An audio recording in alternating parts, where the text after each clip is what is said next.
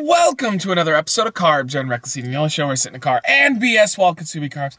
Go ahead and check out our gaming channel, Zion Mainframe Gaming, by clicking the annotation right there. It'll take you over to our Let's Play channel, or go in the description for the link.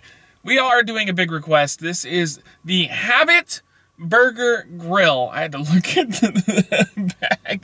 I always remember it just as the Habit. I always forget that it's also Burger Grill.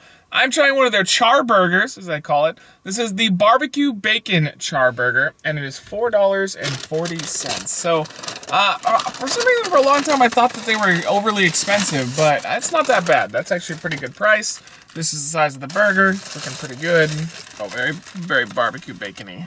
All right, we do have some onions on there, but I can wrestle through them for that. We got our bacon, cheese, and barbecue sauce and meat patty. Let's try it out. A lot of people asked me to do this burger, or just not this burger, but this place for a very long time.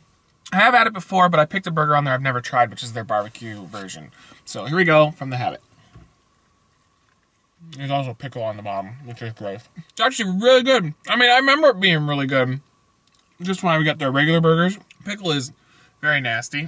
Wish I hadn't bitten into that, but it's okay. The onions are good.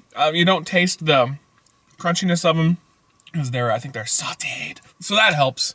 And yeah, the barbecue sauce, the cheese especially, is what stands out in this thing. And cheese is delicious. But you can taste just about everything. It is really good. Like, I would say this is on par with like In-N-Out or something like that. But let me get one more bite. Mayo on the bottom is also standing out. It actually makes, the pickles actually make it okay a little bit. As long as the pickles are drowned out by the other flavors on the burger, I had to like it was dripping, then I think it's actually really good.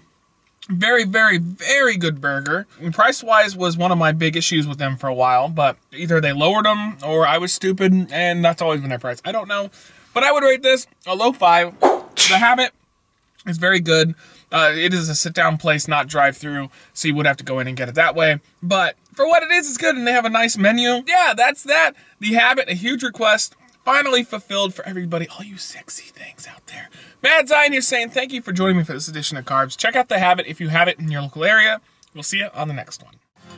Reckless Eating! Reckless Eating!